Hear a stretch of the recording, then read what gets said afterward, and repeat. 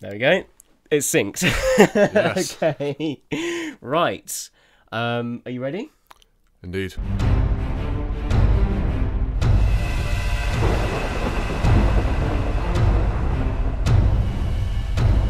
Hello everyone, welcome back to the Infinity Chat. I am joined by a wonderful musician, a very, very talented multi-instrumentalist, Cameron Scott. You might have seen him advertised.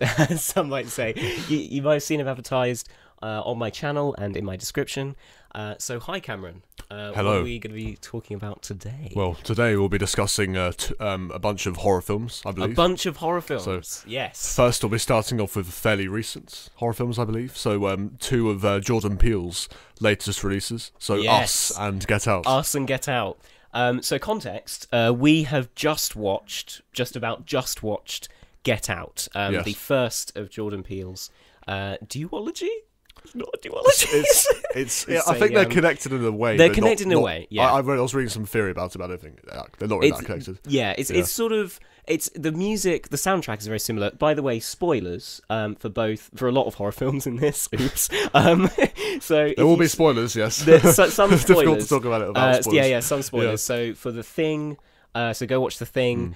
Paranormal Activity, maybe. Yes, possibly. Get Out, Us, and Alien. Alien, of course. Yeah, Alien, the original 1980s Alien. Indeed. Which my first viewing of was in the cinema. Cinema, yeah. Weirdly. We've watched a lot of his horror films together, so We have, yeah.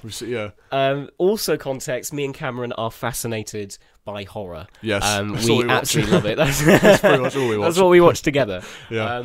I like horror. I do really, really like my most loved genres are like sci-fi and like and I don't know, like I guess sci-fi and maybe weirdly romance because of La La Land, but also like musicals. Because I say weirdly romance because like I never used to be into romance, but now I sort of am. And also, I'm not massively into musicals. That's the weird thing. But I like La La Land. Yeah, you'll have to see La La Land. But I have a really, really like massive love for horror. Like because I used to play a lot of horror games. I still do play some horror games. We've been playing some horror games. Playing with Outlast, yeah. We will be doing an Outlast Let's Play at some point. We can bring ourselves to it. Yeah. Once we can do it. We've sort of run out of time today. We filmed a baking video and we're filming this today, so it's quite a big thing. Footage. But yes, so this episode of the Infinity Chat is going to surround horror.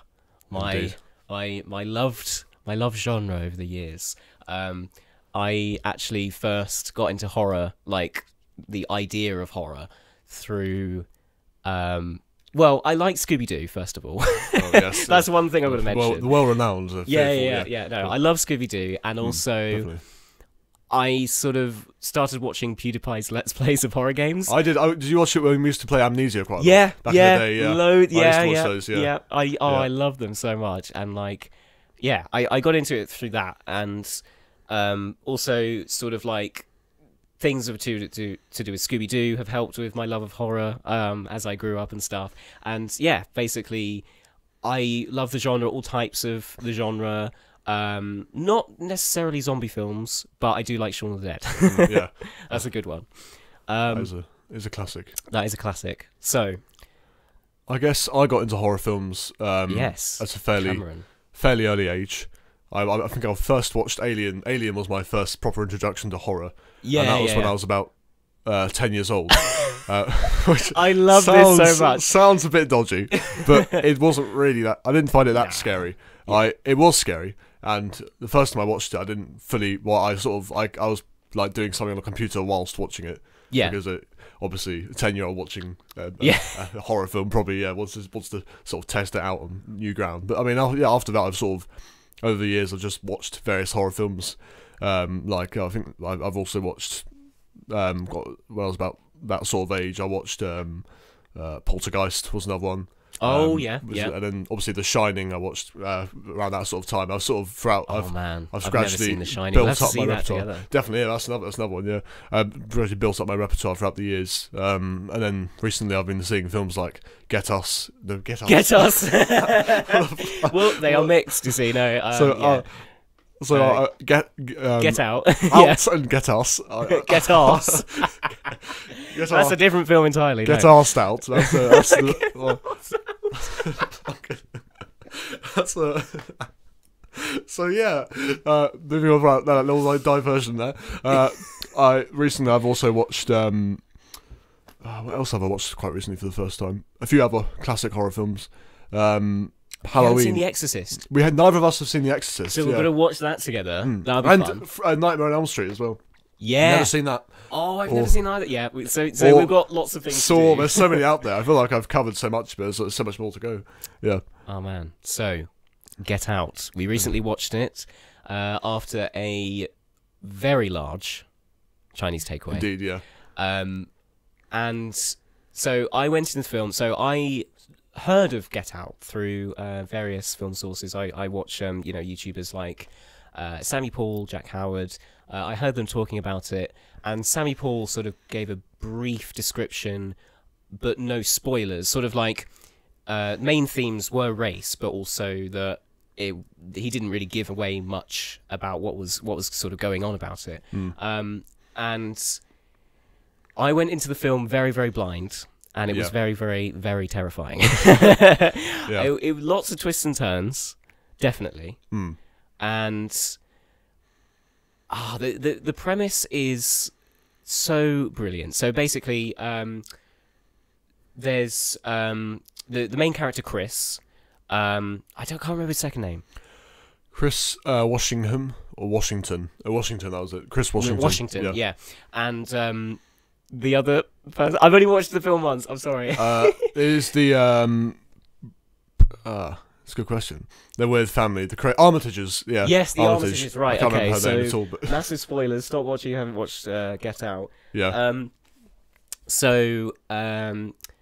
Chris is an African American guy, and whatever her name is something Armitage is part of a white family, and that sort of and the premise is Chris is worried about her family's reaction to him, and the girl is basically like, don't worry about it. Obviously, at the early stages of the film, she comes across as very sort of liberal-minded, and the fact that for example, when the police officer sort of unjustly tries to check for his ID, even though she was the one driving, she sort of stands up for him and that kind of thing. And then she's always pointing out sort of her family's sort of slightly racist or sort of uncomfortable tendencies, the way they treat Chris. So it's quite fascinating how there's a sudden transformation of her character when she's just as part of the exploitation as the rest of her family. She's one of the key instigators of it.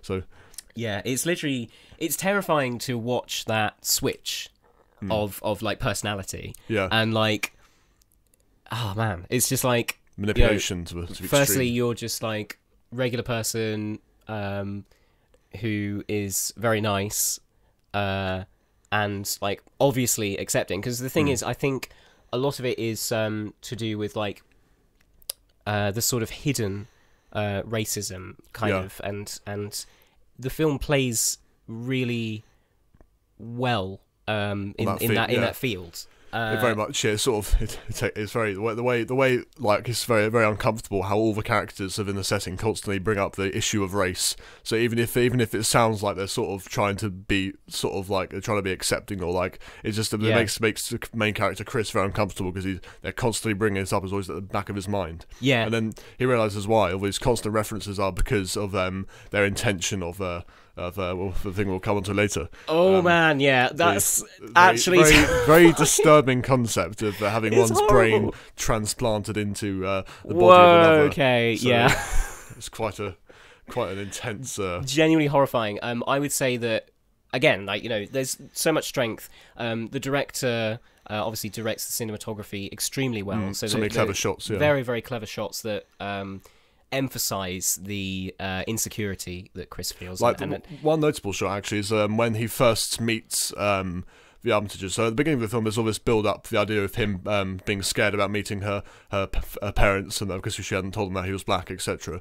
And then suddenly, when that shot does actually happen, it sort of zooms out, and it's almost like it's not particularly dramatic. The meeting between the parents and the new, or I'm not sure if they're married or not, but the couple. Yeah. So it zooms out as like a sense as if they're being isolated, or he's now isolated with them or something, and now he's trapped in there trapped off from the outside world, in this new community where everyone's completely insane and believes in this ridiculous, unethical technology of transplantation. It's literally horrible. So I'd say like the introduction is just as scary as the ending in a way. Like it's kind of like it's a very effective build. Shocking introduction, and I think it's the character, the guy in the hat, who's with the older woman at the beginning of the film. He's Andre, because he's so different when you see him. It's you have to look really closely, and it's shot on a dark night in the suburbs. So it's very difficult to work out if that's the same person or not.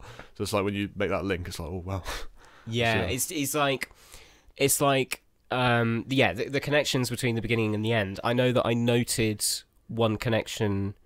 Oh my gosh, you know what was it? Can you remember what I said? Because I said something. Was it about it was when he said the black mold in the cellar. Oh yeah, referring to the idea of having obviously the brain so of the. There's like constant references to race, color, etc. And the beginning, it's so creepy the way they do it, but it's obvious that there's something not quite right. Although you sort of feel somewhat secure, but it's something not quite right. There's something when you meet the groundskeeper characters, the maid. I think that's the main part of that first part of the film, which is very uncomfortable to watch. The way they, but when you realise later on, it's because the reason why it's so unnatural is because it's basically old white person in the body of a younger black person. Yeah, and it's a very very weird amalgamation of it. And that's what makes it so uncomfortable.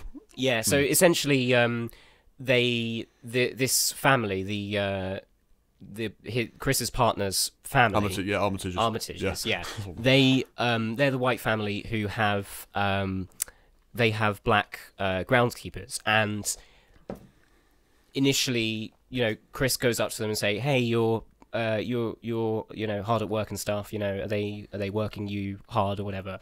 And the guy just does like this sort of weird smile, and he's just like, "Oh, not anything that I'm not happy to do," and stuff like that. Right. And the music all complements such a perfect like introduction to the idea that something is really not quite right. So viewers might be wondering, what on earth are we talking about with brains? I've gone straight to the deep end there. You're assuming you've seen it before when you're watching this podcast. So a sip of water there. Sorry, I'm just. It's really hot in England right now. It's very. I mean, it's quite grey, but it's sort of. It was very humid, Yeah, it's so humid. It's even and especially raining. with that light. Thanks, light. Thanks for lighting us. So what was it? So the brain stuff. Yes. So essentially, what's revealed at the end is that the White family have been luring a lot of black people to their house, and what they do is they sort of transplant their brain. So they have a lot of relatives or friends or relatives who are also like they're part of this massive family or something. I think I kind of think that's what it is. I think it's lots of rich white people. I think that's the right, yeah. And there's one Japanese guy as well. I think I seem to remember in the film. They're sort of all they all know what's up, but basically what's happening is the guy at the house, the head Armitage, if you like, is a neurosurgeon, and you think, oh right, he's a neurosurgeon. Well-to-do guy. Like, I mean, cool. That's interesting job, because neurosurgery is pretty awesome. But it turns out that it is very creepy because he sort of with the help of his wife, the head Armitage, Head Armiger's wife, he hypnotizes all the black people and takes their brains, sort of, and transplants. So if somebody in like their friend group has like an issue, like for example, there's this guy who can't see, he's a blind photographer, or like your arm isn't quite broken, working, or something like that golfer, for example, who wants a new fresh start. yeah. And so what the Head Armitage does is he basically puts the affected person's mind into the black person's body, and that is creepy as hell. It's very, very weird. And basically, how the hypnosis works horror. is they have to hypnotize the black people first, because what they do is it acts as like a drug. Sort of to suppress their actual consciousness, and it's genuinely like really horrifying, because you just think, horrible like, concept. Yeah, you're trapped forever in this void in your own head and in a body like that's no longer a violation, fully yours.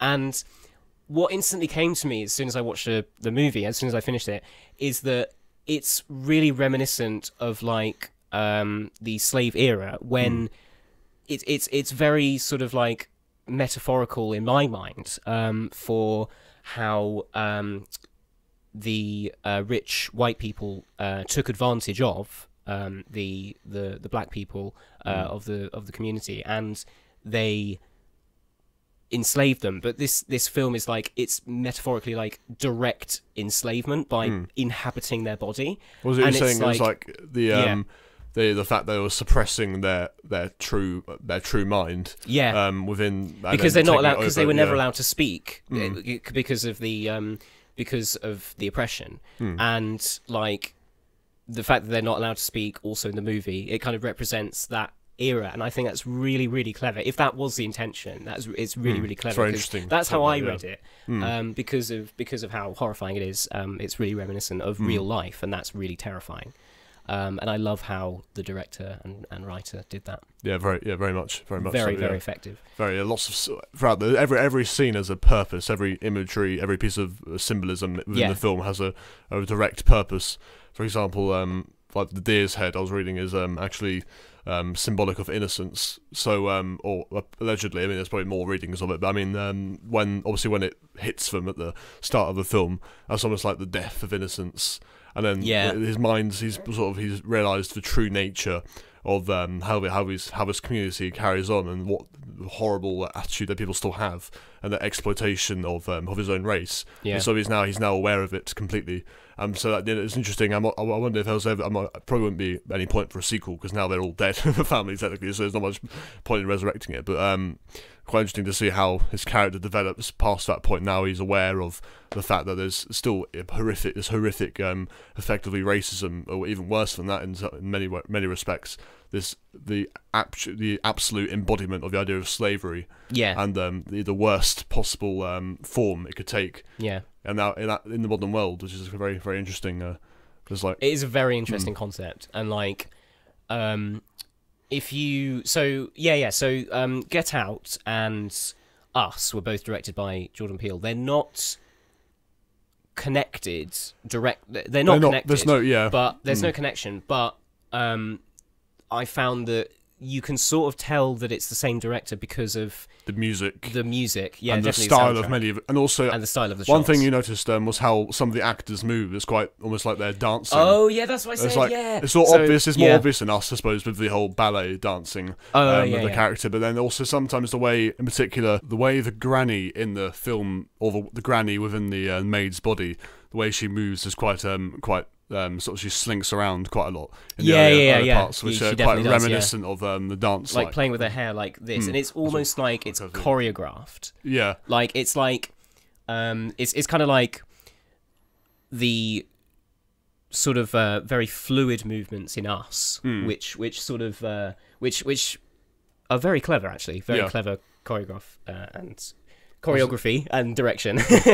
I know what I'm doing. So yes. Us, 2019. 2 years after Get Out, I believe. Yeah, 2 years. So the second Jordan Peele film in 2 years. Jeez, I'm a bit tired. Get Us and Out. Yeah. Get. What do you say? Get Us or something? Get Out. Get Us or something. Get Us. Get Us out. Get Us out. Brilliant.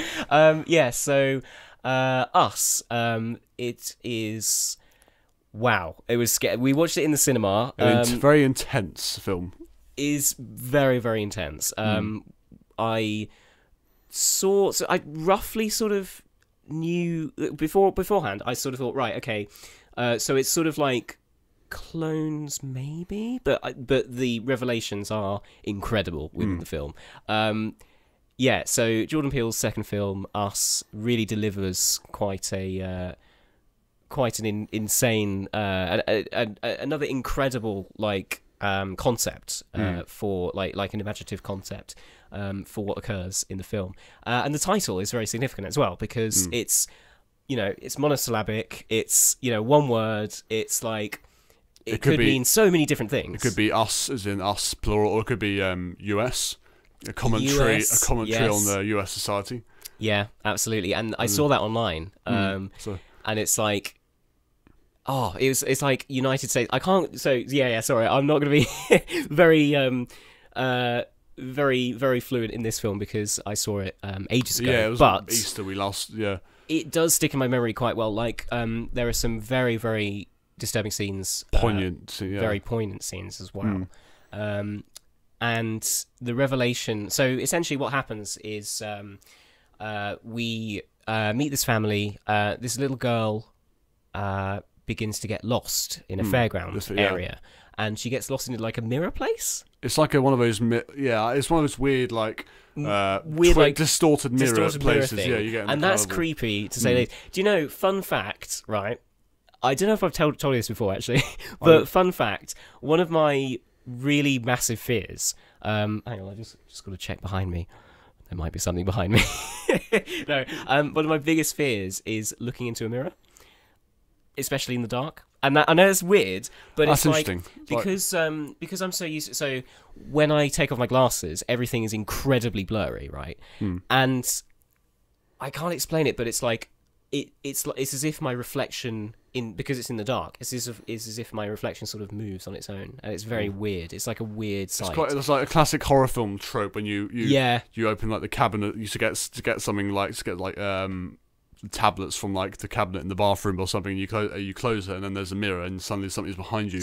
I watched a film of that quite recently, actually, a horror film. I can't remember exactly what it was. It might have been Halloween, actually, where I could be completely wrong. But there was a film where you close and there's something behind you, and sometimes it's a false jump scare, sometimes it's a real one. It's quite quite overused, but like very very effectively managed in this film, I think. Yeah, no, I think I think in Us, it's very, very effectively, because that, especially being one of my massive, like, really, really big fears, well, about 2 a.m. at least, when I get up and I don't have my glasses on, because everything's super blurry, and it's like, I can't really see my face, and it's like I'm faceless in the mirror, and it's really horrible. But anyway, so what happens is, this little girl looks around, she gets to the end of this area, and she looks and she thinks it's her reflection, but then it turns around. It's not a mirror, and it turns round and it doesn't face her, and then it turns around again,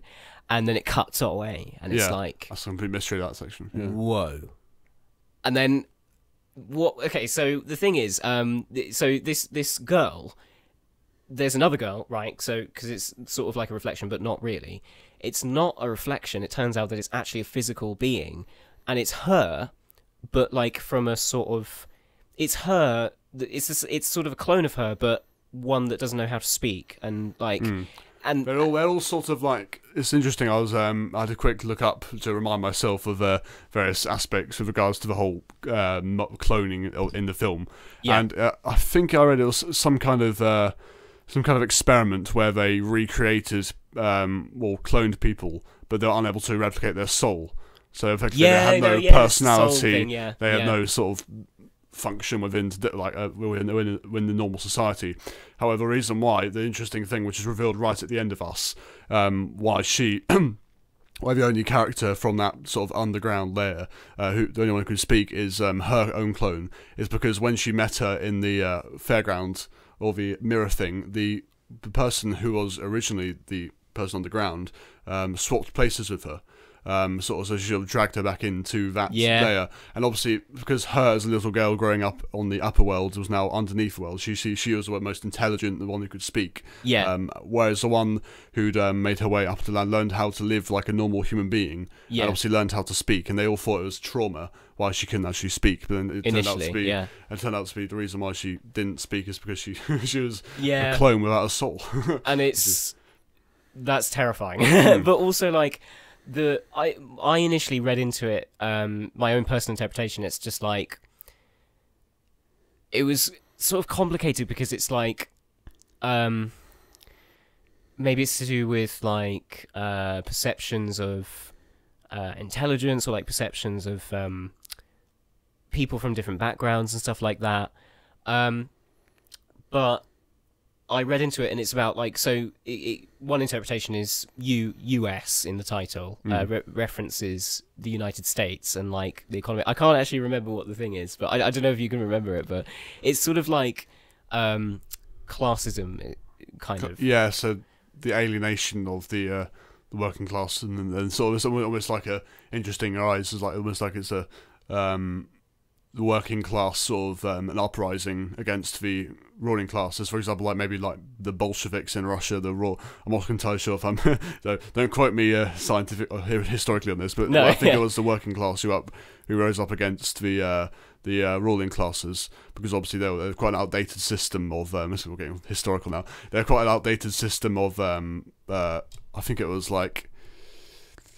There's a particular system where people live off land, or servants live off land for their masters, and it was quite even back in the 1900s, 1800s, it was quite an outdated system, and so they rose up against that. It's quite interesting. Could be seen as almost a parallel to that, but like highlighting it even within today's society. Well, not getting too political, but that could be his. It's sort of. It could be that, and I don't know. It's a very. It's almost like an arty film, and what I mean by an arty film is something that is very sort of interpretation based, open to interpretation. very open. And a lot of films are, but I feel like some films are really, really sort of, and also I think another meaning by which I mean arty film, I sort of mean. Another meaning for me is good like insanely high concept cinematography. Like the every shot has a meaning. Like that exactly, shot I was talking about in Get Out, where it's like zoomed in when he meets the parents. Within I'm trying to remember a particularly standout shot within that film.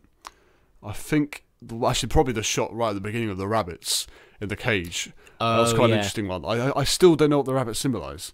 There was something very sort of like uncomfortable about that shot of the music and the gradually zooming in or zooming out of that particular. It was very, I simply need to remind myself about what the symbolism behind those rabbits. Definitely. I mean, on very sort of reflective glance, it could be like a the people underground symbolize the perceptions of the upper class people of the like lower class, as in like the lower earners, and like how they see them, how they can't speak, and like how they see them exactly, uneducated, and also they only eat one thing, and they're sort of savages in a way, and that's they only eat the rabbits. Is that so sort of like and the way they eat as well. So they sort of like.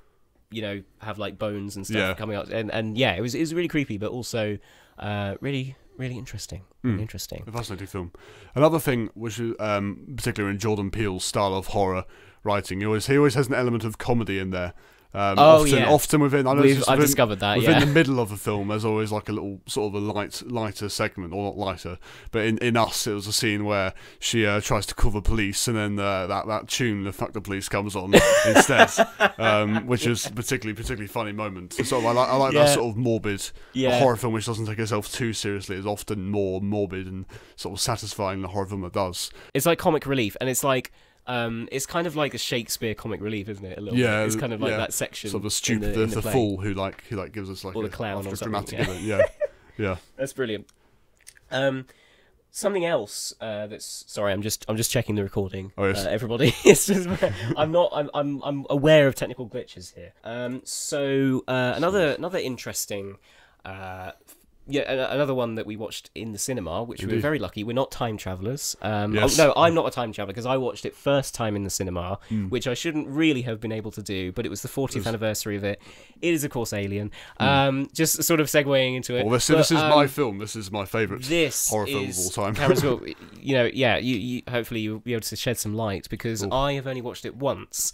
So my interpretations, my sort of the things that I've taken away from it. Maybe you obviously you've taken away a lot more from it than I have, and maybe sort of a bit more information. Alien, my first viewing, my first experience, it was brilliant. I absolutely loved the score. Ridley Scott obviously had an insanely talented composer, and there's a really fun story. It's not very fun for me. Oh yes. And what I'm going to talk about this story. So I had a very, very strange dream about my friends. So two of my friends, I think you were there as well, but you weren't one of the strange people. So essentially there's this music at the beginning of the Alien, opening credits. The opening credits. The shimmering violins. And it's sort of like woo sound. That's our rendition of the soundtrack. And the static sound, like that was the soundtrack of one of my nightmare dreams. And it's a horrific soundtrack to have to one of your nightmares. So that soundtrack was playing while two of my friends just stared at me like this and just went, "I'm incredibly disappointed in you," and it was just like, and it was actually terrifying. Like literally, I can't play the music because it's copyrighted, but I'll put it in the description. Our rendition was given there. It's basically hopefully. Perfect. Yeah, Perfect. We're not going to get copyrighted now. Oh, we might. It's a bit too accurate, God, yeah. I mean, that bloody. Yeah. We could have been there in 1979. We could in the recording studio. We're in the recording studio right now. Ridley Scott's just there watching us, giving us a thumbs up. Well done, guys. Well, exactly good job.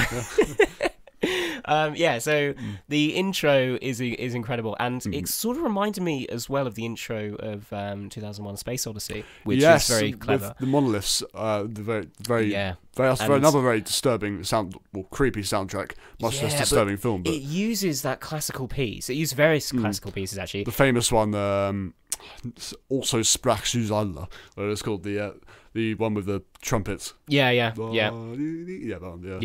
And that's pretty insane. But Alien. So the whole concept. A lot of people might know about Alien through the Alien Isolation game, possibly. Indeed, probably one of the greatest games to capture the original sense of the film. Yes. Yeah. So it's kind of like. It is sort of like people sort of running away from an alien virus. It's like a Hammer horror film in space. Effectively, that's the basic premise of it. It's kind of like so sort of maybe a sort of not really a zombie film, but sort of more like a parasite. A Freddy, like Halloween or like Jason or something in space, basically. Effectively. Yeah. So. They set out to this expedition. I can't remember what they're actually doing. They're trying to rescue this other ship, isn't that? Wouldn't they? No, effectively that was they're a mining ship who are coming back from a voyage to another planet, and they get distracted by the SOS or what looks like an SOS signal from another planet, and that's why they're waking up from hypersleep halfway to Earth. And so it's a standard procedure. They have to check out these SOS signals, and it's when the first hints. One of the dodgiest characters in the film is the android character, and he's working for the company Weyland-Yutani, who want to study this alien species. And they already know about it beforehand, so he's very much passionate that they go investigate the SOS signal as part of the effective protocol of the ship. So that's effectively the premise of what they were doing. So it heightens that sense of violation. The fact they weren't going to, like most horror films where you go to investigate the creepy thing in the closet, and it jumps out and like eats you. In this film they weren't. It was like there was violation of both the company and the alien itself. Oh no, absolutely, and oh yeah, just checking it's still recording, because that's that perfectly summed it up basically. Because I think what's really important about Alien is, you know, the importance of slow pacing in horror films. I think it's very, very, it's, you know, sometimes one can make the mistake of wanting, you know, too much horror too quickly, and then it's over with, and then oh no, it's not really too scary anymore. But I think the genius of Alien is that it's so slow paced, and you get gradually more. It's sort of like metaphorically, it tugs at your brain, and it's like it's reeling you in. It's a very sort of until it jumps back at you. It gradually sucks you in from the very first. It doesn't like some horror films. Sort of, you get there's a jump scare and it gives you relief from it afterwards. Maybe like a comment where like it never gives you relief. Not this film. It very much watching it in the cinema as well for the first time. I imagine that sense of like the first death in the film is obviously the chest burster scene. That's a very gruesome and shocking thing. Especially I think very iconic scene. Apparently the actors had no idea that was going to happen, so all their reactions are entirely genuine in the film. So that heightens the sense of brilliant. Which is like, but the thing is, after that, it's the film doesn't let off you at all. Of course, there's a sense of surprise, like suddenly this tiny aliens become a massive killing machine. But that is sort of the film never like lightens the tension after that. It's all going straight to try and solve the issue. There's no sort of like messing around. Which heightens that tension. That's it's literally just all a reel in, and it's so clever how, you know, you can sort of tell that it is a film from the 70s because of the sound design, but it's not like, and that's just characteristic of the time. That's not a bad thing.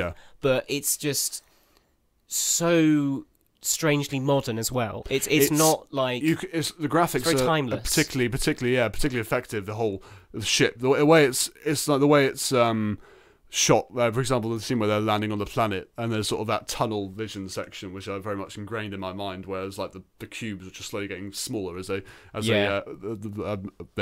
emerge. The planet is like some kind of echolocation device or something where they can spot the solid object, and it looks so effective. It could be in like it's. I think Alien Isolation, they take that sort of vintage, futuristic sci-fi feel and apply it to the game, which was what makes the game so effective in that sense of recapturing the original feel. It's definitely one you should play. I will be playing it at some point. I'll definitely get it at some point. When it's on a sale, I think it's quite expensive. So when it's like definitely when it's on sale, we have Outlast 2. So when we get the opportunity, me and Cameron will be playing Outlast 2. Indeed, because. I'm just really interested because I've never actually I've seen some footage of the game, but only up to a certain point. I watched a bit of Jacksepticeye actually playing it. It's interesting. They're very different setting. It's in the mountains, isn't it? And then there's this sort of crazy religious cult going on there. It's quite cliche, but very well done from what I can see. So I'm looking forward to getting into that. Looking forward to the Let's Play. Yeah, definitely. I mean, what I was going to say, like, Alien is just a perfect horror film, really. It's just so one good. thing to talk about is the sexual element. So, one of the key aspects of this sexual element is inherent in the design of the alien itself. So, H.R. Geiger, who was the original designer for the film, he created the face hugger design and the xenomorph design.